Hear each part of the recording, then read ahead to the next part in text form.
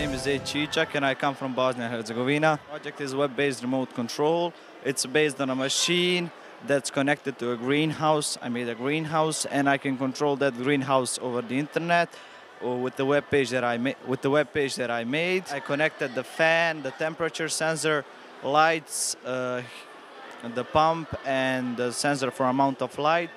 Everything that works by that web page, which I control it with, and that's the main. Well, I found out it about at my school. We had first a competition in Bosnia, where I got a good place and I was able to come here.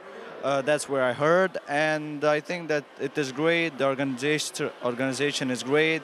The organizers did a great work, and it's a great opportunity to see good projects, to have some good experience, to meet new friends and things like that.